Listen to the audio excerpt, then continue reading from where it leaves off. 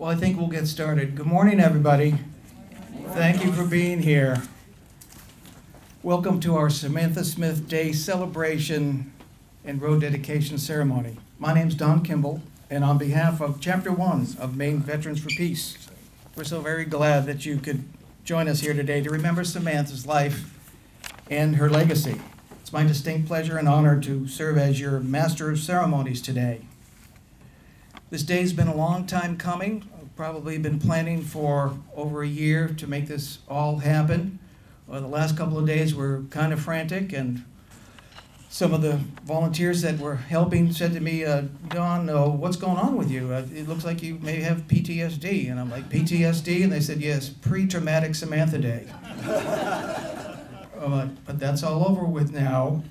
The worst is over, and the best is yet to come. We've got a great lineup of speakers and entertainment. We're so very glad that you could be here today, and we're hoping that the sun comes out when we do the road dedication, but you know, it's all good. And once again, I'll just remind everybody, if you could please make sure that your phones are muted.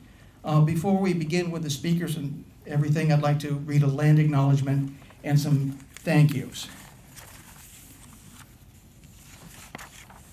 We pay our respects today to the descendants, both past and present, of the Wabanaki Confederacy, the original inhabitants of this land we stand upon. We recognize their 13,000-year ancestral history here in what we now call Maine. Let us consider our own place in the story of colonialism and commit to dismantling the legacy of displacement we have wrought. Next, I'd like to read a letter from Governor Janet Mills, who unfortunately couldn't be here today, but she did send a letter, and I'm going to briefly read that. Dated May 31st. Dear friends, thank you for inviting me to this Samantha Smith Day dedication ceremony. I'm so sorry to miss this ceremony with the Maine chapter of Veterans for Peace. Samantha Smith, a Maine native, looked upon the Cold War between the United States and the Soviet Union with the innocence of a 10-year-old child. Through a letter to Soviet Premier Yuri Andropov, she expressed her fears of the possible threat of nuclear holocaust.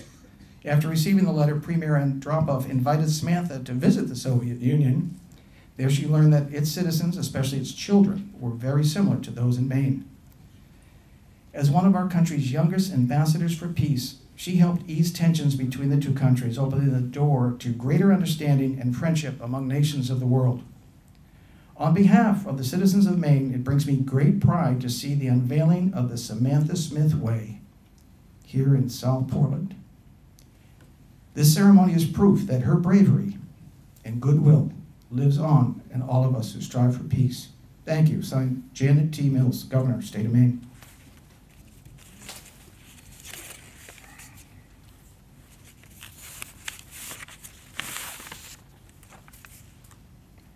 Next, we would like Eric Herter, who's a Vietnam veteran, a member of Veterans for Peace, to come forward, Eric, and read a letter from Lena Nelson, whose book was just published called Samantha Smith, America's Youngest Ambassador. Eric?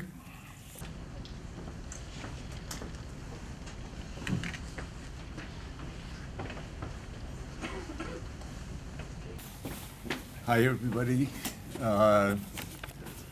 I'm carrying a copy of the book, and I've read it, and I highly recommend it. And there's a pile of them over there if anybody would like to pick one up. What I was stunned by, I cried throughout reading this book, just at this young woman's bravery and her brilliance at being able to face a battery of microphones by herself and have people shouting questions at her and to come back with beautiful, clear, cogent answers. It's a very worthwhile book reading. Also, the amount of press that she got, the newspapers and the TV stations were nothing but Samantha Smith for weeks, both in Russia and the United States and everywhere. She had an effect, and the final end of the Cold War, I think she had an effect on it. And I would like to urge people to take a handful of the flyer that's on your table and send one of them to President Biden and one of them to Putin and one of them to your nephew or niece who is 12 years old and would be inspired by seeing what a 12-year-old can do. It's unbelievable what she did. Here's the book, and here's the letter from Lena, who is a Russian, who is about 5 years younger than Samantha, and was, like many people in Russia, smitten by Samantha. Collected a giant scrapbook of everything she could find about Samantha and ended up writing a book. Ended up moving to America, and so her name is Nelson, and it doesn't sound too Russian, but it's a brilliant book. And here's what she said. I first saw Samantha Smith on my black and white TV in my hometown in Archangel, Russia, in the spring of 1983. She was the first American I'd ever seen. Back then, to a Soviet child, the word American meant only one thing, the enemy. And yet, when I saw Samantha's cheerful smile, I knew there was something wrong with that message. Her question about whether the Soviets wanted to start a nuclear war got people on both sides of the Iron Curtain listening and then talking, quite possibly bringing us all back from the brink of war. During her 2-week tour of the Soviet Union in the summer of 1983, Samantha shattered the image of Americans being the enemy. Her trip gave hope to me and many of my fellow Soviets. If there was one normal American family, chances were there were others. Today, the doomsday clock is at 90 seconds to midnight, the closest to global catastrophe it has ever been, says the Bulletin of Atomic Scientists. 40 years ago, 11-year-old Samantha Smith showed us that we could get along if we took the time to get to know each other. My sincere hope is that today we remember her message of peace. Thank you.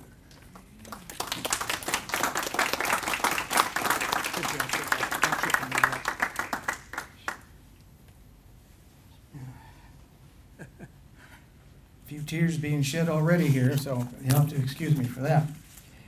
Anyway, I said I was going to do thank yous, and I forgot the thank yous, so let me not forget the thank yous and do the thank yous now for everybody that's made this day possible. The list is long. First of all, I'd like to thank Senator Carney, who will be speaking next, for taking the bill and getting it through the Maine legislature. No easy task, and I believe it went through all the committees unanimously unopposed, and the governor signed it for the funds to build the signs for Samantha Smith Way. So thank you, Senator Carney, for taking this ball and running with it. I think I first came to her with this idea over a year ago. You may have a better idea of when it happened.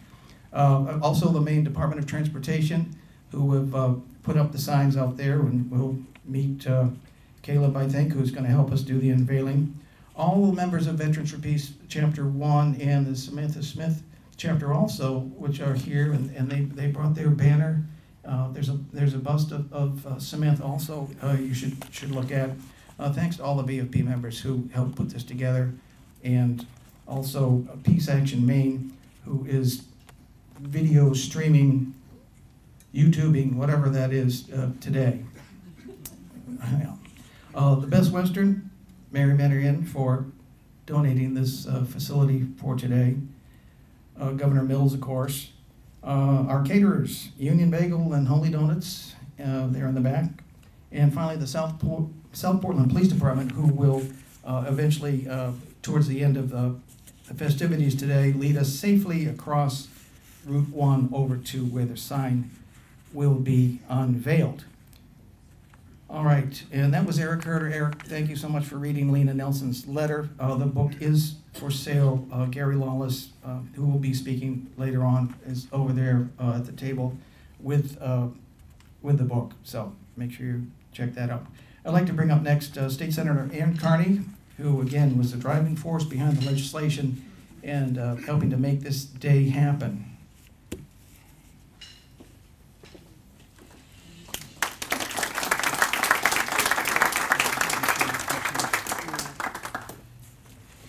Good morning, everyone. Good morning. I just have to give a huge thank you to Don Kimball and the Veterans for Peace for asking me to sponsor the legislation. I feel like the work that all of you did to support the bill pales in comparison to just, I mean, is so much more significant than the act of sponsoring the bill, and it's been a joy to work with you.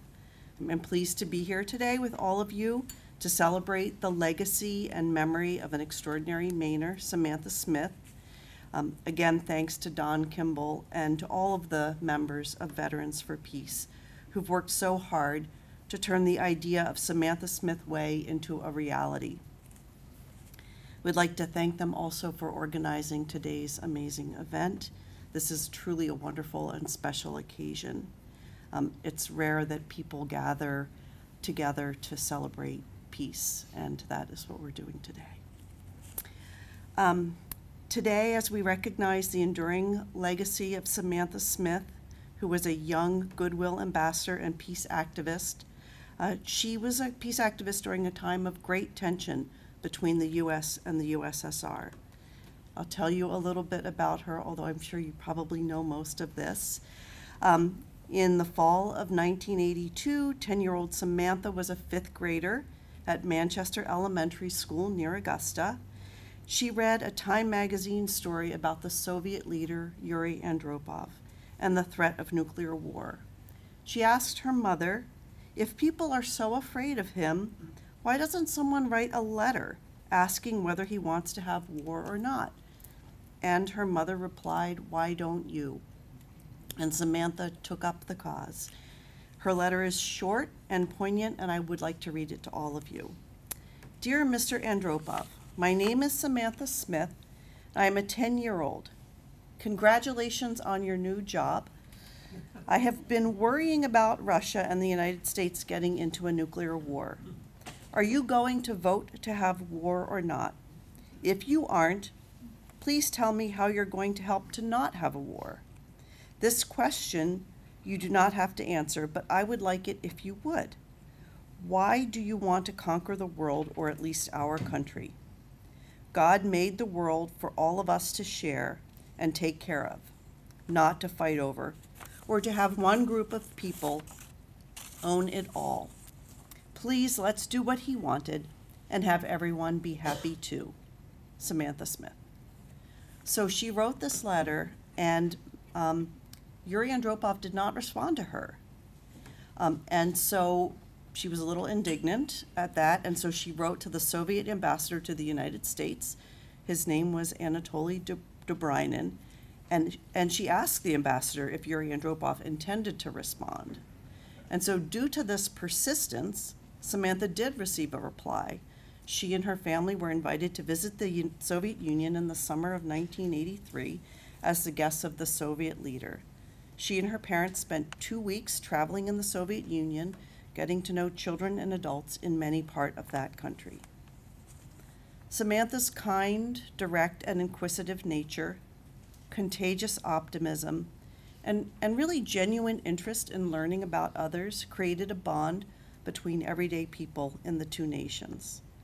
She also inspired many to believe that war between the two superpowers, could be averted. Through her bold action, Samantha also inspired Maine children and adults, then and today, to speak up on issues of importance in our lives. And I think this is a really important part of her story. To be persistent and insistent about bringing about a more peaceful world. And I'm sorry to tear up, but I've been, ever since Eric read the letter, I've been wanting to cry. Excuse me. Tragically, she died just 2 years later in a plane accident. A memorial statue of Samantha Smith stands just outside of the Maine State Museum in Augusta. And when Veterans for Peace came to the Transportation Committee to support the bill. As we were standing there providing our testimony, we were looking out across the pathway between the State House and the Maine State Museum, and directly in our view was the beautiful statue of Samantha Smith. For me, that was a sign that this would come into being. Naming this well-traveled approach ramp after Samantha Smith helps us preserve the memory of this remarkable young Mainer. And I hope it will inspire great conversations on family road trips about the importance of speaking up for what you believe in and also believing that you can make the world a more peaceful place. Thank you, everyone.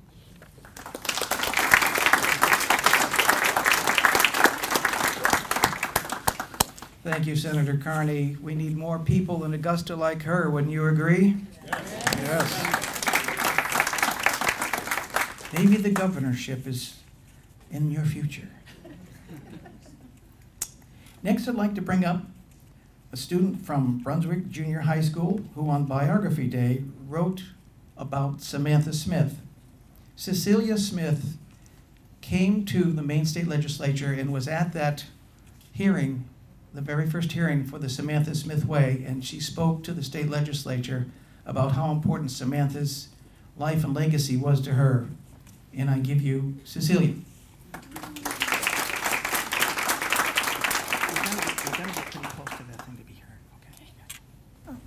Okay, can you guys hear me? Yes. Yep. I first heard Samantha Smith's story when I was probably 7, after asking my mother how she and my father had chosen my name. She had just recently said Samantha had been her favorite option growing up. "Why didn't you name me Samantha then?" I asked. She said, "You would have had the name Samantha Smith." Yes, I thought I would have, but that doesn't answer my question. She explained that I had been named after my great-grandmother Cecilia instead, but that I should know the story of the Goodwill ambassador who had lived just a few towns over from 1972 to 1985. This year, in my social studies class, we were presented with a task: find a person in American history who stood out to us, research and learn about their life and legacy, and then try to embody them for a day, during which we were to present to lower grades in the school. I looked into a couple of other women, Audrey Hepburn, Nellie Bly, etc., before deciding to learn about someone more local, someone who I had almost shared a name with. That person was Samantha Smith.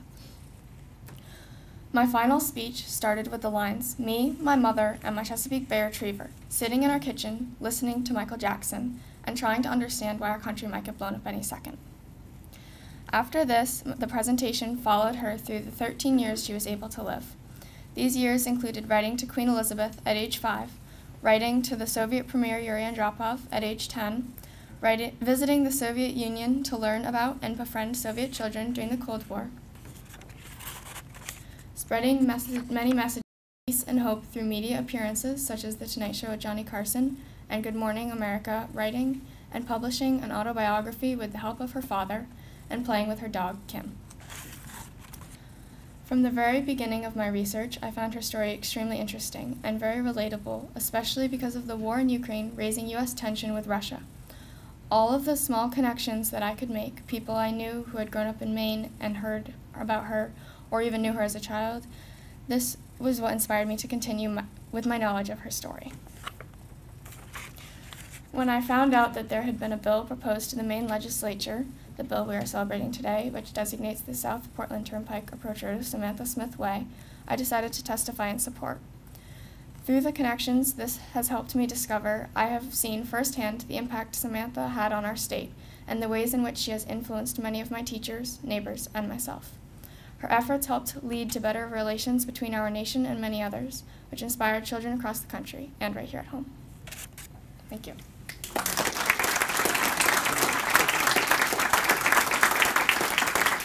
There's your preacher right there. Cecilia, thank you so much for being here, and you're an inspiration to all of us here, just like Samantha was, because really it's all about the young people, and it's all about inspiring a generation to work for peace, because I've done some teaching, substitute teaching, and I've come up with the classes and I've said, my generation, the love generation, the generation of the 60s, we're the ones that were supposed to change the world, and on behalf of that generation, I apologize. We have to leave it up to you. So Cecilia, thank you so much. Keep up the great work. Next, I'd like to bring up the mayor of South Portland, who's been a big supporter of all this, Mayor Kate Lewis.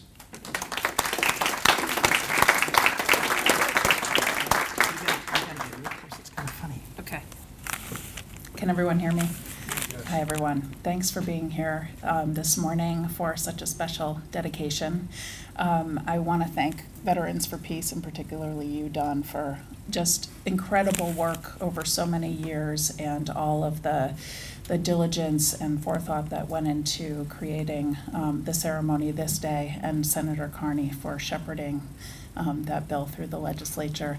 I also just want to recognize two city councilors that are here with us today, Councilor Natalie West, who's an at-large councilor representing the whole city, and Councilor and recent Mayor Decca Dalak, who represents District 5, where we are sitting today. So what an inspiration Samantha Smith is for all of us, and particularly related to the power of good and clear and thought out and heartfelt communication. I think it's a privilege to be able to honor her legacy right here in South Portland by dedicating this busy route to her.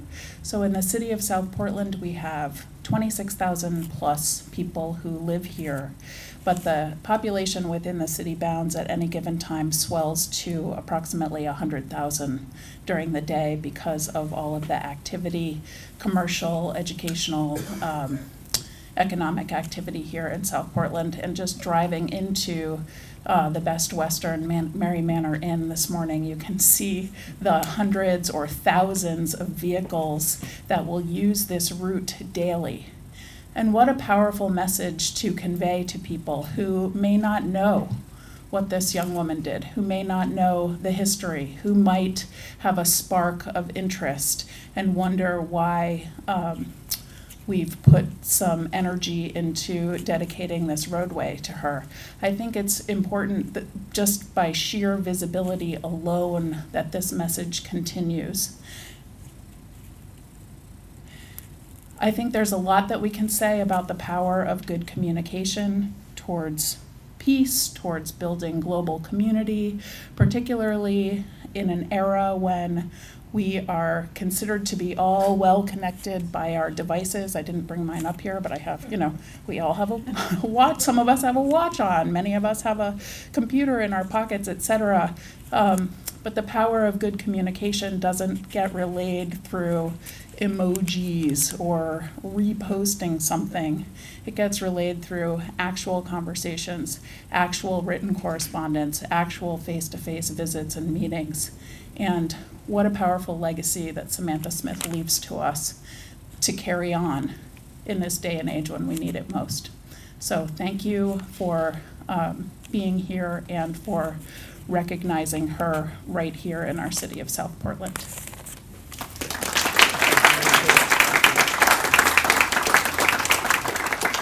Thank you, Mayor Kate. Great to have a mayor who believes, as we at Veterans for Peace do, keep up the great work. We know you've got plenty of challenges here in South Portland, so we appreciate you being behind this project and being up here.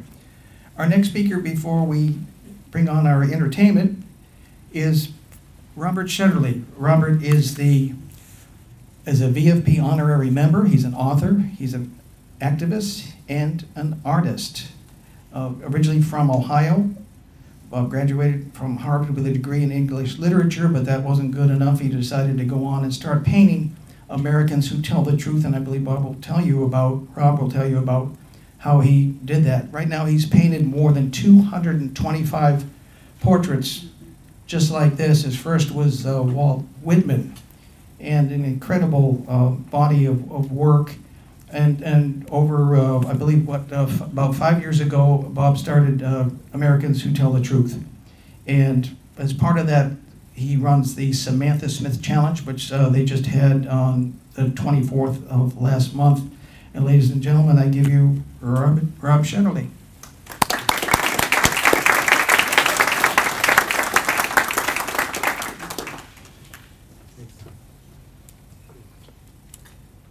You got to get real close to that thing. Okay. Thank you. Wonderful to be here. And just a little hats off to obsessive compulsive disorder. There are actually 270 paintings now. I can't seem to stop this thing.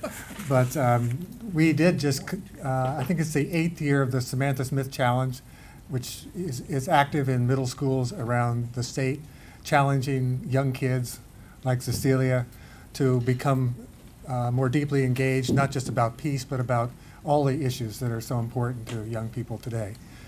I want to actually go off in quite a different direction. I knew that there would be a lot of people telling the story of Samantha here, so I wanted to come at it a different way. And so I'm going to more or less read something I wrote about her and about what she represents, and it won't take too long. One of the great adventures in literature, religion, and myth is that of the hero's journey. A person in fairy tales is usually a young prince, but really anyone, young or old, male or female, LGBTQ, or of any race or ethnicity, sets out on a quest. The quest may be to rescue someone in distress, slay a dragon, discover the truth, right an injustice, or just confront one's fear. It may also be a quest for identity, the testing of mettle that teaches us who we can be if we don't give up. In the process, the quest for justice and identity becomes a morality tale, a tale of inspiration. As obstacles are overcome and courage not previously known is discovered, the person on the journey becomes a hero, a model for all of our journeys. The world of Americans who tell the truth, in the world of Americans who tell the truth, most of the portrait subjects can certainly be said to have completed a hero's journey. Harriet Tubman, Frederick Douglass, Mother Jones, Rosa Parks, Martin Luther King Jr., Alice Paul, Rachel Carson, Eugene Debs, Daniel Ellsberg, Fannie Lou Hamer. These luminary lives did and do inspire millions of others. However, in Americans who tell the truth, we find a surprising number of girls who have embarked on such journeys and who ultimately have become guides and teachers for adults. As I was thinking recently about some of these young women, like Samantha Smith, Claudette Colvin, Barbara Johns, Jasa Hunter Mellors, and Kelsey Juliana, it occurred to me how similar they are to Dorothy of The Wizard of Oz. The Wizard of Oz opens in panic as a terrifying tornado bears down on a small, gray, desolate Kansas farm of Dorothy, Aunt Em, and Uncle Henry. The adults yell for Dorothy to run to the storm cellar, but Dorothy refuses until she can find her beloved dog, Toto, who is hiding somewhere in the house. Dorothy and Toto, too late, the tornado picks up the house, Dorothy and Toto, and carries them to the imaginary realm of Oz.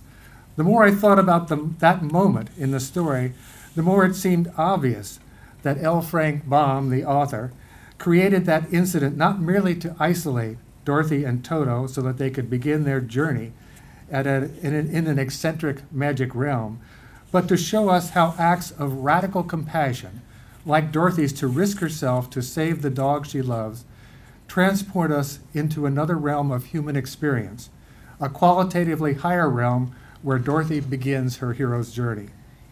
Notice, by the way, that neither Auntie Em nor Uncle Henry risk leaving the safety of the storm cellar to try to save Dorothy from the tornado.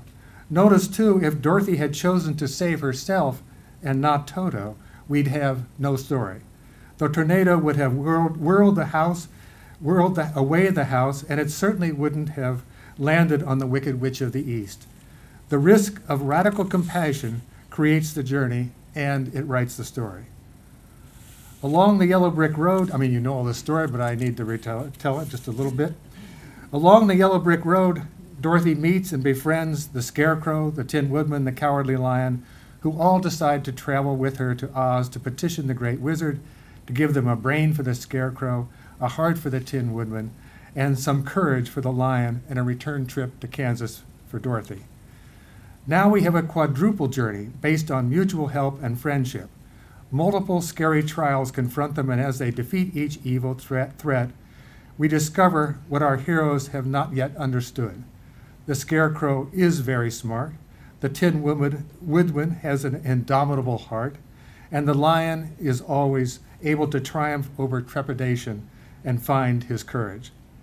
The trials of the quest are teaching them that the virtues they thought existed outside of them are in fact inside, ready to be discovered. As Frank Baum says, they needed to be taken apart and put back together. But the crucial factor here, as it relates to Americans Who Tell the Truth, is that it took the leadership of a child, the girl Dorothy, to show her adult traveling companions how to access their intelligence, their compassion, and their courage. She becomes their teacher, their moral compass, just as Samantha did for many adults during the Cold War. Claudette Colvin and Barbara Johns did for adult willingness to confront segregation. Claudette said, "As a teenager, I kept thinking, why don't the adults around here just say something? Say it so that they know we don't accept segregation. I knew then and I know now that when it comes to justice, there is no easy way to get it. You can't sugarcoat it. You have to take a stand and say, this is not right, and I did." Dorothy, following her quest to find a way out of this imaginary world and back to the reality of Kansas, inadvertently learns how powerful she is as she defeats two evil witches. But Oz is not so much an imaginary world as a hyper-reality, a testing ground where good and evil forces clash and real character is forged. As her companions are each attaining the virtue they yearn for, Dorothy has found her brains, her heart, and her courage. Back in Kansas, she is thrilled to be home, but the hierarchy of relationship will forever be changed, all because she chose compassion over safety. That decision, like Samantha's to write her letter and travel to the Soviet Union, like Claudette's to refuse to move on a bus, like Barbara's to lead a school walkout, set a trajectory for real change because they insisted adults live up to adult responsibilities. As citizens of a democracy, we are constantly reminded that voting is the means of social change. But we often cannot vote for the change we most need. It's the courage and clarity of kids who can't yet vote that can motivate a society to embrace its moral responsibilities. Dorothy completed her task. Samantha's journey for peace is not yet done because ours isn't. She is still our guide. Thank you.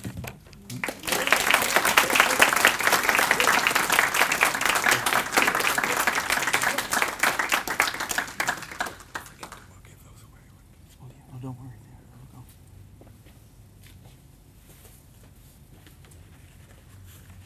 Thank you, Rob. That was really inspiring. Wanted to recognize somebody else that Rob has also painted, one of his 270 portraits that he has mentioned.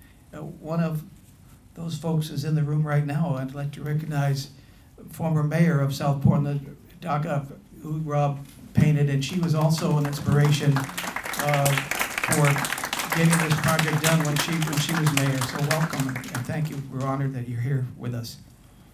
Okay, next is our entertainment for the day, Madeline Mayo, and while she's setting up, I'll just tell you a little bit about her.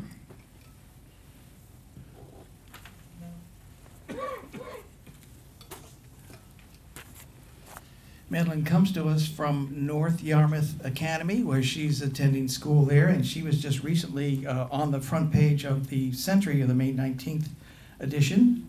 She just turned 13 on Saturday, so happy birthday, Madeline. Officially a teenager. And she was very honored to be accepted to the Interlochen Arts Camp in Interlochen, Michigan, which I had never heard of because I'm not very cultured, I'm afraid. And so that is a great honor. I saw her picture on the paper, and Maxon Ryder from the Century. Maxon, are you here today? I think guess not. He did a front page story on her, and he also did the front page story on this event. If you folks haven't seen it yet, really nice of him to do that. So anyway, Madeline is going to play Concerto in A minor, Opus 3, number 6, First Movement by Vivaldi. Ladies and gentlemen, Madeline Mayo.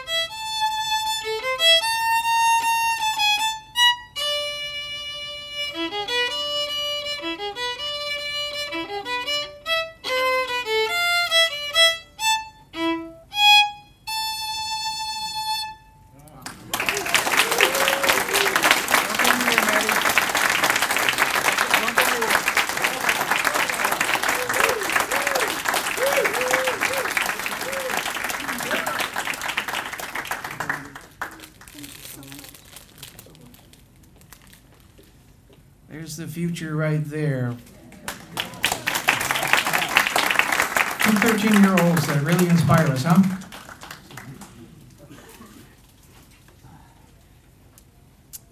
Okay, well, next we want to bring up somebody who actually taught at Manchester Elementary School way back in the day when Samantha Smith attended the school. I'd like to bring up next Suzanne Hendrick, longtime peace activist and a former teacher. Welcome, please help us welcome Suzanne.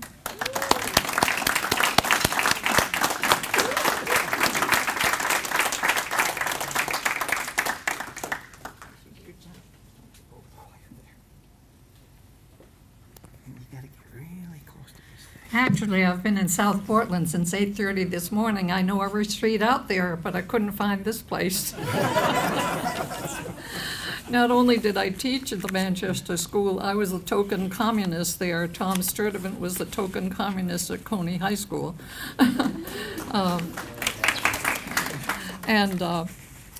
I was thinking of calendar. The same year that Samantha wrote the letter and went to the Soviet Union, millions of us were in New York City asking for an end to nuclear threats, and over 1 million people gathered their anti-nuclear crowd. That was in 1982. In 1984, I wish Jane were here, we had a peace march in Augusta. There was a freeze walk. There was a contingent of TV cameras at the Civic Center. There was an election year of some, so we thought we'd take advantage of it, Tom Sturdivant and I. And Samantha and her mother and dad joined us in this wonderful walk in Augusta. And one of the prizes I gave was I had a zucchini garden, so I designed a bomb, and I said, let's drop zucchinis instead of bombs.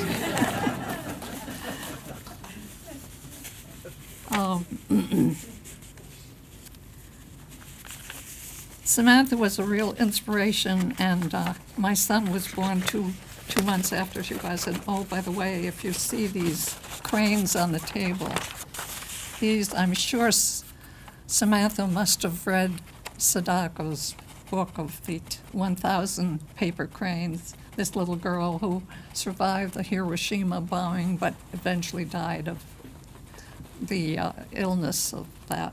And so there are some cranes, I'm sorry there aren't enough for everybody, but they were donated by Bob Lee Chisholm, whose wife had made hundreds of them in order to survive cancer treatment. And we used them for the Dr. Lown ceremony last year, if you know Dr. Lown, who was a founder of Physicians for Social Responsibility. So a month after Samantha died, I wrote this, and it was published in the Church World. Today on the rocks in Pemaquid, I met a student from Israel and another from Norway, visiting with the main family, building a portion of that elusive bridge for peace. A bumper sticker that has often caught my eye says, think globally, act locally. Samantha Smith, as a child of 10, did just that. Concerned that the world in which she lived might be destroyed in a nuclear war, she wrote a letter that forever changed her life and that of her family. Today, Samantha is gone. Now it is up to us, the living, to build the world of peace that Sam dreamed of. No child of 10 should ever have felt compelled to take on the monumental task of saving mankind. But we are faced with the disturbing fact that countless brilliant scientific minds choose to further their careers by fashioning abhorrent weapons of ultimate destruction, to further man's ill will rather than to cure the ills of mankind. As Samantha did, we must think globally and act locally. Maine, a big state with a small population, is also a part of the globe. Samantha brought a global attention to bear on the tiny town of Manchester, Maine. Let us hold that attention and build in our own state of Maine a global museum of peace in honor of a special Maine child. Let the museum house, with Jane Smith's permission, the many gifts showered upon Samantha by the Soviet Union and other mementos of Samantha's brief journey for peace. Let it also be a center for global studies where children and adults from around the world can come together in harmony to start to build a better, safer, more harmonious world, a place where we can learn to resolve those bitter conflicts that turn nation against nation, brother against brother. With the pennies from children, big and small, from around the world, let us build a sanctuary for children from Northern Ireland, South Africa, Lebanon, Cuba, Israel, Russia, the Middle East, Nicaragua, and from all troubled centers of the globe. Let them come swim in our lakes, run in our fields, climb our hills, pick our blueberries, milk our cows, catch our lobsters, sing, dance, play, and work together. A place where they can learn that we are one earth, one family, with many different voices, many different faces, many different songs and dances, but one common dream of peace. Impossible? Perhaps. I think not. Not long ago, a woman who had visited Hiroshima had a dream. She dreamt of a peace ribbon, a small ribbon to tie around the Pentagon. But in a matter of months, the ribbon grew into 35,000 segments from all over the world, stretching 15 miles to encompass the Pentagon, the Lincoln Memorial, and our nation's capital. A child had a dream, a global dream. Let us not abandon Samantha's dream. No child of 10 should ever again feel compelled to take on the monumental task of saving mankind. Together, we can make it possible. Now, there was a school outside of Waterville named the Oak Grove Coburn School. It was a Quaker school, and it ran out of funding, and it had to close. And I thought, I have a dream for that school. So I wrote Jean Meyer, president of Tufts University at the time, and asked if we couldn't possibly turn that school into a diplomatic school for young people. And he responded to me. I have his response someplace here. But it didn't come possible, but I could just vision that beautiful school, which is now the Maine Police Academy. Thank you.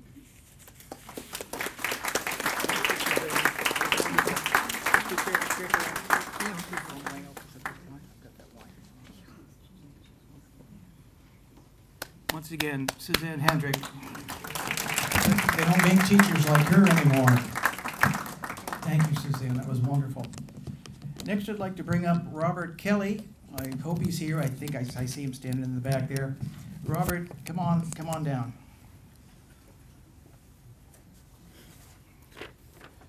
Robert's an assistant professor at the School of International Service, American University, and he specializes in the study of global citizenship, the exercise of civic responsibility on a global level. He's a former State Department official, currently working on a book on Samantha and an online newsletter he writes called Dispatches from Samantha Land. Welcome, Robert.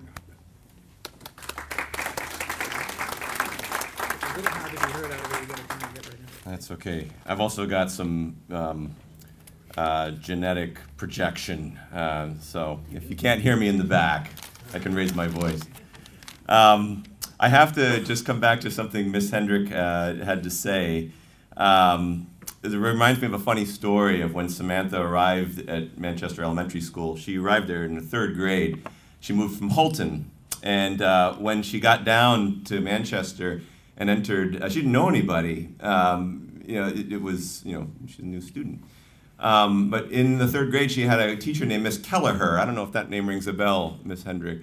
But she noticed one day that the students weren't being very kind to Miss Kelleher. And this just gives you an inkling of what Samantha was capable of. She actually took the time to write Miss Kelleher a letter apologizing on behalf of the other students for her treatment, for the treatment of her that day, saying, you know, these students didn't treat you very politely, but I take you seriously. And she spelled serious, S-E-A-R-O-U-S, you know, in third grade. But she wrote this beautiful letter, and it was just an illustration of what Samantha believed, and that is, you know, one is that people should be treated with respect, especially her teachers, and secondly, the power of communicating through the written word. She wasn't the sort of person to stand up and speak extemporaneously at that age, of course, but she drew immense power from the written word, and she did this for Miss Kelleher that day. So that reminds me of how much she respected her teachers in Manchester. Just to kind of add a little bit to my story here, I grew up in the next town over from Samantha. I grew up in East Winthrop. And so I got to see a lot of this story unfold, not from the first row, but from the second row. And I like to think of it that way. But it inspired me all the same. I consider myself a contemporary of Samantha's. Wish I had had a chance to meet her, but never did. Our social circles intersected in lots of places, but it never came to pass. She was 2 years older than me, and that's a lot of time when you're 9, 10 years old, as you know. So that certainly inspired me. Today, I am a historian, and I study cultural diplomacy, and it's in no small part owing to Samantha's inspiration when I was a kid. You know, really exposed me to the wider world and told me that there's a lot out there beyond Kennebec County. I want to say thank you to everybody who played a part, Don, Senator Carney, in making this day possible. When I hear how this came together, it makes me kind of chuckle inside because it sounds so easy. You know, like everybody was kind of on the same page and it passed, you know, unanimously, and the sign is there and everything is done. And, you know, but imagine this, imagine a time when attempts to put Samantha's name on something is really not that easy. And just to give you a quick example, not long after she passed away, there was an attempt to put her name on a bridge. And I don't know if anybody remembers this, but this bridge happens to run between Bangor and Brewer. And at the time, there was, in the public discourse, a real debate over whether or not to name that bridge after Samantha Smith, a peace bridge, or to name it after our veterans. So in effect, it actually, in the public's discourse, put our veterans in competition with Samantha Smith. And I think that there's a lot of poetic justice in the fact that Veterans for Peace have come back today to get behind Samantha Smith and hold her name up.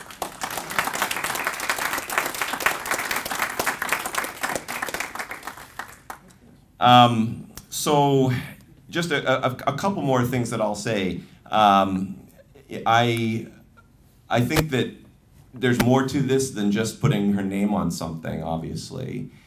And I really do hope that today we come out of this with the courage and the initiative to keep telling her story. That's what I do. I am deeply concerned as a historian. I deal with narrative and I deal with memory.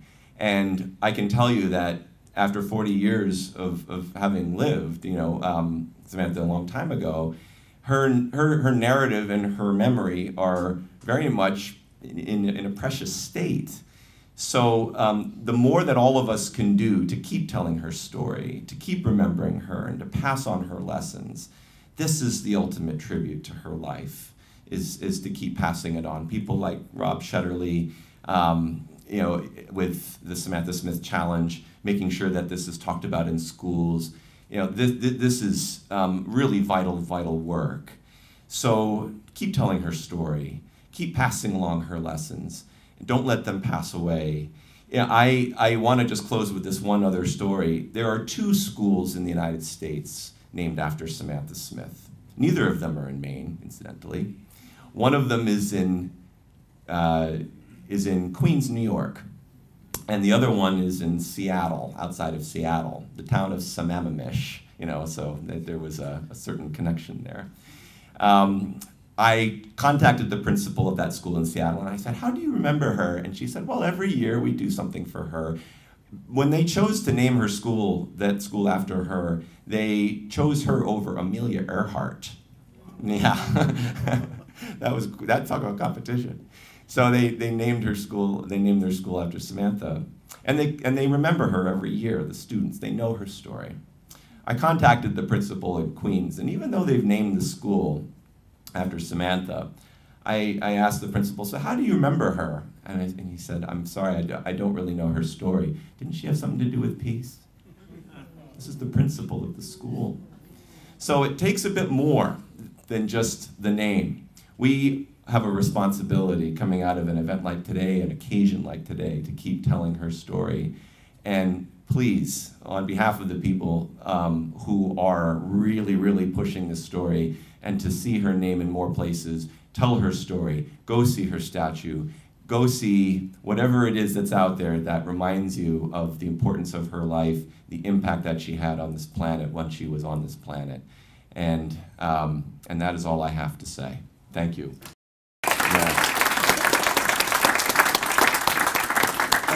Robert Kelly, Assistant Professor at the School of International Service, American University. Robert, thank you so much for taking the time to be here today. Really appreciate it. I would be remiss, and thank you, Senator Carney, for reminding me to recognize our representative from this area, sitting right next to me, Adaka, is Lois Reckett. Lois, could you just stand and be recognized? Thank you so much for being here today, supporting this. Okay, next I'd like to bring up Gary Lawless. Gary's going to read a poem for us. Gary's the owner of Gulf of Maine Books in Brunswick, Maine. Gary.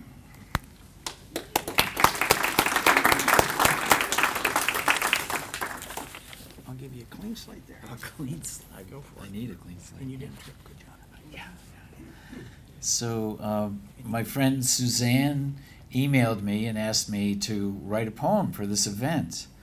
And at first I was a little reluctant because the last time I dealt with the DOT, they were taking me to jail for being chained to a tree in Warren, trying to protect my tree brothers and sisters who were being called fixed deadly objects instead of trees. So anyway, I'm here for Samantha. So this is a poem for Samantha Smith Day. A young voice asks, why are people afraid of each other? A young voice asks, will there be a war? A young voice asks if tomorrow will be the last day. A young voice wonders if we will find the way to world peace. A young voice says, we do not have enemies. We only have friends we have not met yet. We drive into the heart of Maine. We drive into the future knowing each of us is important. Each of us can make a difference. Each of us has a voice and can change the world. We are not alone. Love is everywhere. Peace is possible. May we travel the path with heart. May we travel the road to peace. May we all travel the Samantha Smith way.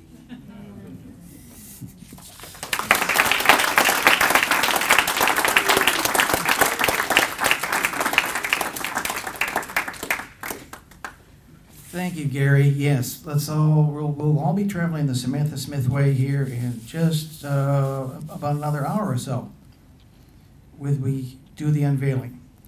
Thank you so much, Gary. And Gary does have Lena Nelson's book over there, and make sure you get a copy of that. And Robert Kelly, we didn't find out when your book's going to be coming out on Samantha. Oh, it's going to be a while. Okay. I've got a lot of work to do. Robert's going to write a book, so stay tuned for that also. Next, I'd like to bring up another member of the main chapter of Veterans for Peace, and if you haven't figured it out now, we have just an outstanding membership in this chapter. I'm so very proud to be part of the main Veterans for Peace. We're going to bring up here in just a moment Dud Hendricks, but before we do, I got to tell you a little bit about Dud, and it's going to take me a while because he's such an outstanding individual. Dud was awarded the Hands of Peace Award presented by the Eastern Maine Peace and Justice in September of 2010. He is a Vietnam veteran. He's also was the men's lacrosse coach at Dartmouth College, where an award has been endowed honoring his contributions. He was a captain in the United States Air Force. He's an adjunct professor of peace studies. He was an adjunct professor of peace studies at the University of Maine. Also is the director and founder of the Cardigan Mountain Lacrosse Camp, a boys' athletic camp with a special concentration on sportsmanship and character issues. Today also just happens to be Dud's 60th anniversary of his graduation from the class of Annapolis. Ladies and gentlemen, I give you Dud Hendricks.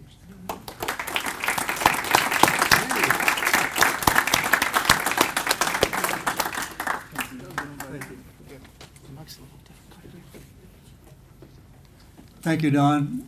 I'm fearful that you're going to leave here with the misunderstanding that Suzanne Hedrick is my mom or a relative of mine, unless you go away with that and lest any harm be done to her reputation. We are just dear friends, I believe, and beloved friends, and so I'm proud to be one of her associates in Veterans for Peace. When asked if I was interested in saying a few words today, I immediately began thinking, if ever there were a time to celebrate Samantha, most assuredly it is now. As I reflected on our history, I concluded that there really has never been a time in my lifetime that it has not been a time for Samantha Smith. For her counsel, for her call for communication in our government's conduct in international affairs. Samantha was perplexed, as we know, by all the saber rattling, the demonization of the other, the failure to simply sit down and talk. She wrote at one time, if we could be friends by just getting to know one another, why can't our countries get along as well?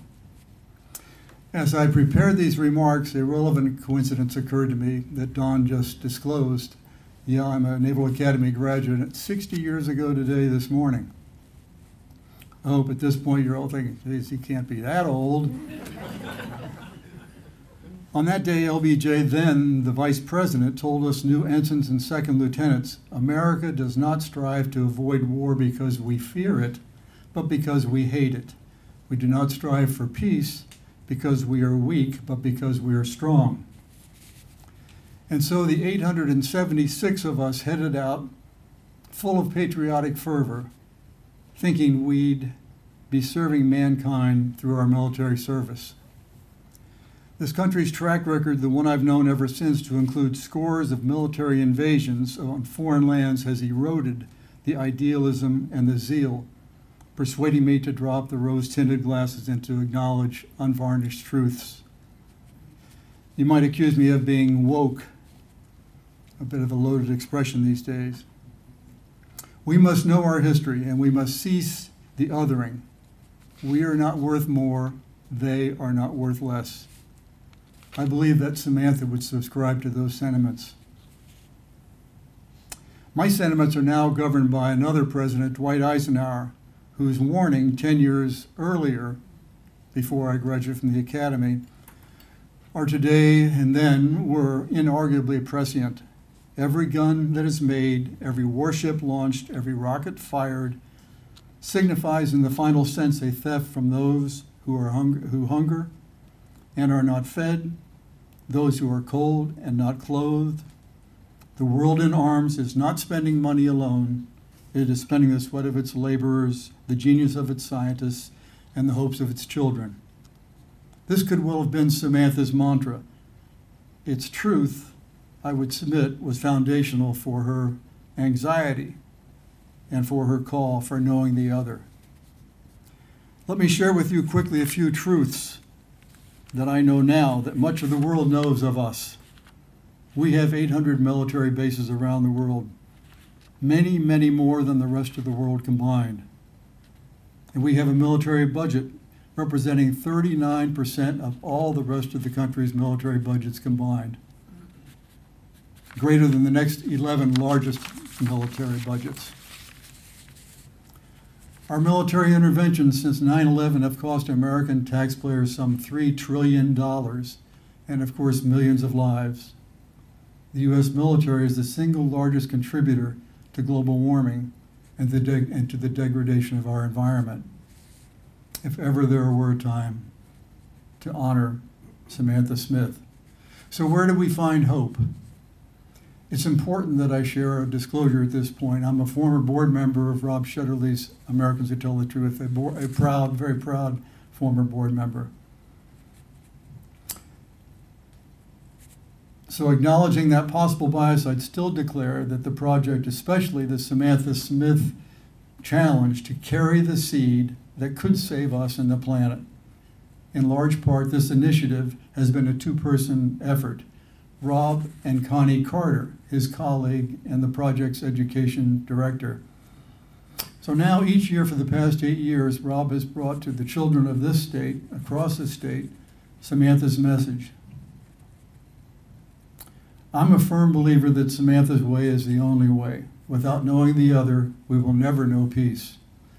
So unfortunately, Don did forget one thing today. I was anticipating that we would have champagne around, but I'd like you to join me nevertheless in a hear, hear for Samantha Smith in the hope that her voice may be heard around the world and may yet save our planet. Hear, hear. Hear, hear. Hear, hear. Thank you.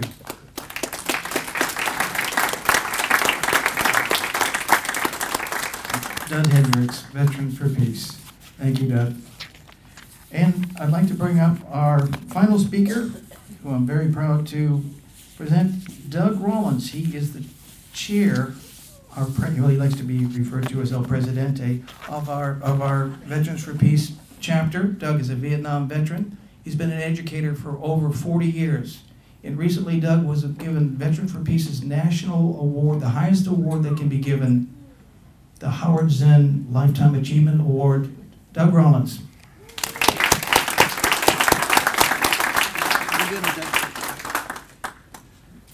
Well, I'm proud to announce that I've reviewed these remarks, and I will take no longer than 5 minutes of your time. So I'd also like to, before I begin, acknowledge the fact that we are the Tom Sturdivant chapter of Veterans for Peace, named after Tom Sturdivant. And Suzanne Sturdivant is here with us today, his daughter. Thank you, Suzanne. And we have a tradition in Veterans for Peace, by the way, when we have our conventions, is to recognize those in our organization who have died, passed away, and stuff like that. And we read their names, and then we go, presente. So I'd like to do that with Samantha Smith. Samantha Smith, presente. Samantha Smith, presente. Samantha Smith, presente. She's still with us. Okay, now I'll get to the 5 minutes, I think. It's truly an honor to be with you today as we join in recognizing the power of one person's voice in the world that we all share together. When Samantha Smith wrote her famous letter to Yuri Andropov, she was younger than my youngest granddaughter is today. When I look at this accomplishment from the perspective of a grandfather, I'm truly awestruck and then profoundly hopeful. Samantha Smith's example of true empathy, reaching out to another person whose life is far different from hers, provides us all, regardless of our ages, with a guiding light. We do not have to sit passively by as some of our so-called leaders manipulate our lives through their narrow, self-centered agendas. If we follow Samantha Smith's light, we can engage in meaningful discussions, just like this young Russian poet, Julia Dronina, did as she wrote this tribute in 1985 to Samantha Smith. Quote, Samantha, you are like a little star flashing over the planet, on the sky covered with dark clouds, under the stare of kind and evil eyes. You believed that it was still not too late to save the earth. Today, we stretch our arms out to all your friends, Samantha." End quote. Now in 2023, I'd like to pay my tribute to Samantha Smith from the perspective of a veteran for peace. By the way, there were 5 of us that formed this organization in 1985 here in Maine. And we now have NGO status at the United Nations. We have about 130 chapters across the nation, 6 international chapters, including a chapter in Russia, which I will address in a moment. Our organization was officially created on July 8, 1985 in Auburn, Maine, a mere month before Samantha and her father met their tragic deaths in the same town. I truly believe that Samantha Smith's indomitable spirit lives on through our organization as a guiding light. We have committed ourselves to abolishing war on this planet for the sake of our children and grandchildren. In that spirit, and following Samantha Smith's unwavering light, our main chapter of Veterans for Peace formed a sister chapter agreement with a chapter of Russian veterans living in the Komi Republic. Many of their members are veterans of their government's war with Afghanistan, what many Vietnam veterans consider to be a comparable experience to ours. The main chapter of Veterans for Peace and the Komi Russian chapter of Veterans for Peace signed this statement of solidarity in April 2019. In the spirit of world peace, with great respect for each other's efforts to forge a working relationship of nonviolence, we veterans of 2 of the world's armies declare the following. As citizens of our respective countries, we will no longer bear arms against each other, nor will we support either government's attempts to militarize diplomacy between our 2 great countries. As veterans of the United States and Russian military forces, we hereby forswear any attempts to revise historical accounts that glorify war. We will step forward to set the record straight when necessary. As citizens of the world and as veterans, we will actively pursue peaceful means to reconcile any differences that arise between our 2 countries. In that spirit, we will engage in dialogue with our respective government officials to reduce and eliminate animosities when they arise. As veterans and as citizens, we will actively work to propose and support all cultural exchanges that will illustrate the true costs of war and the true benefits of peaceful coexistence. We will use our status as military veterans to convince our fellow citizens, our government's ambassadors, and our fellow veterans that it is in the best interest of our children and grandchildren to pursue these goals. We hereby declare that we will work in the best interests of Veterans for Peace, in the best interest of our 2 countries' citizens and veterans, and in the best interest of our own families and loved ones to bring peace into the world. In that spirit, we forged this relationship between our 2 organizations, signed by myself and signed by Alexander Rosakin of the Komi Republic. Dear Samantha, please know that your spirit lives on through those of us who found inspiration from your words and your commitment to peace. And thank you to all of you gathered here today to work as citizens of the world to bring peace to this planet as we follow Samantha Smith's lead. May we go in peace.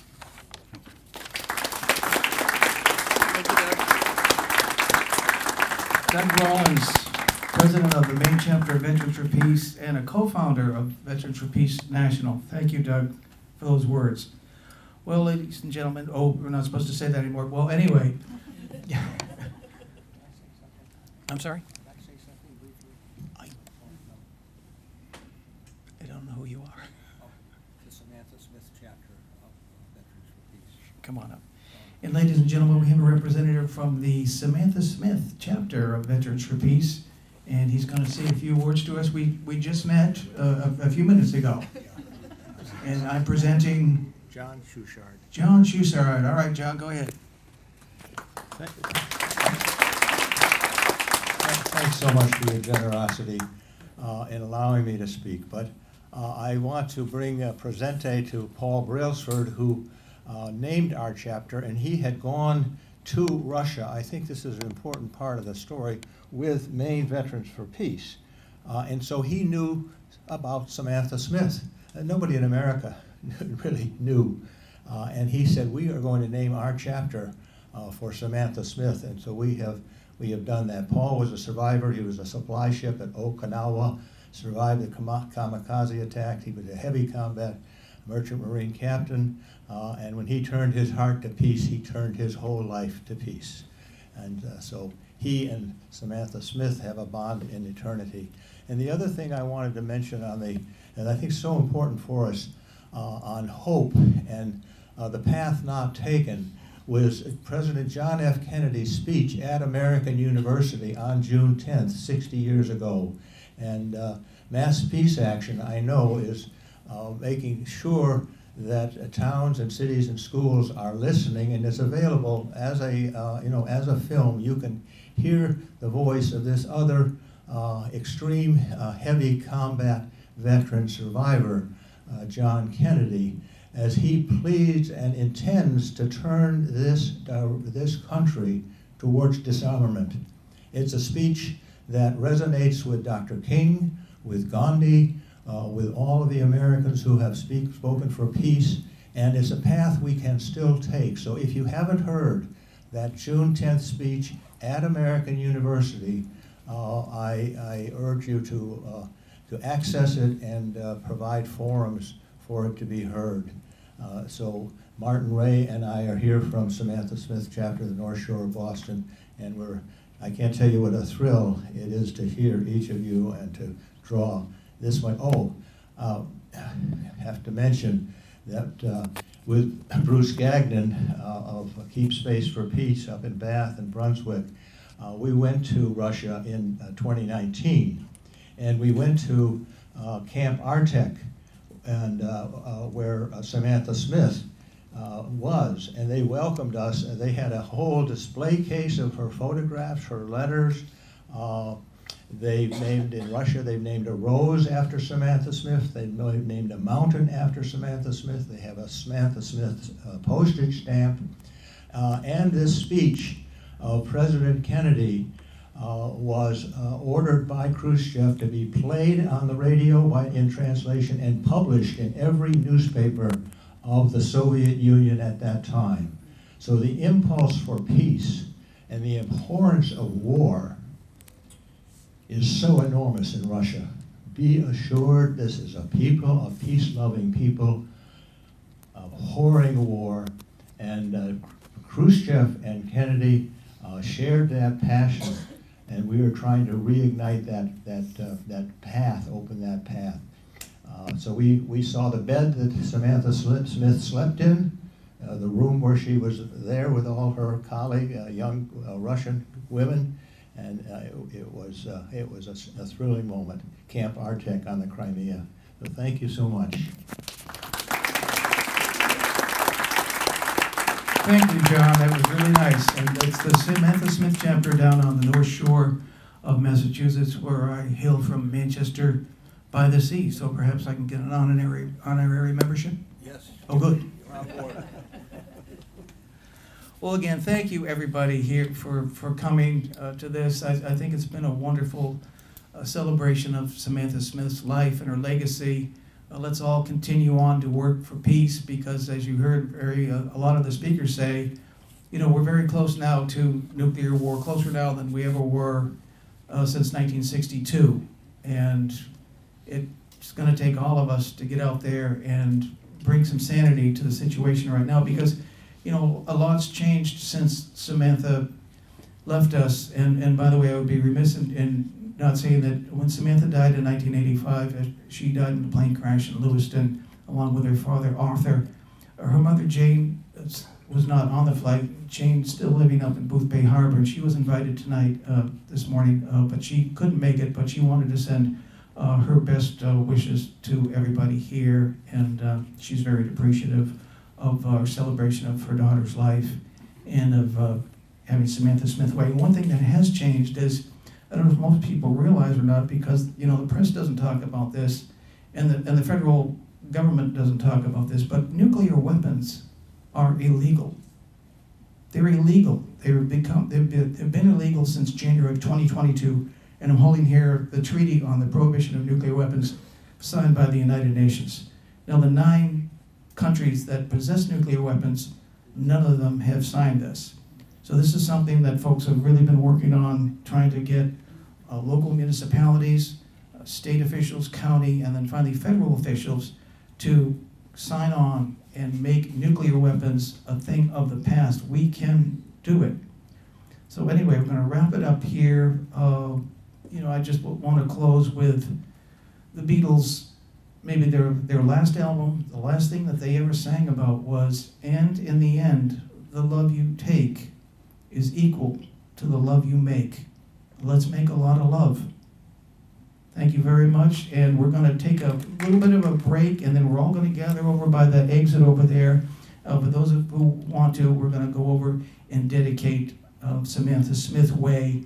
We are supposed to get some direction from the South Portland Police Department. We will have 2 of our members of Veterans for Peace wearing fluorescent vests. We want to be very, very careful getting over there and back. We don't want anybody crossing individually. We're all going to go over as a group and come back as a group. Please be very careful because that intersection is just really dangerous. And the sign is just across the street. I don't know if those of you have seen it yet or not. And the Department of Transportation will do an unveiling. So let's take 10 minutes or so, and then we'll head on over. We'll go out the exit door. Thank you so very much, everybody. All right. I'll be back.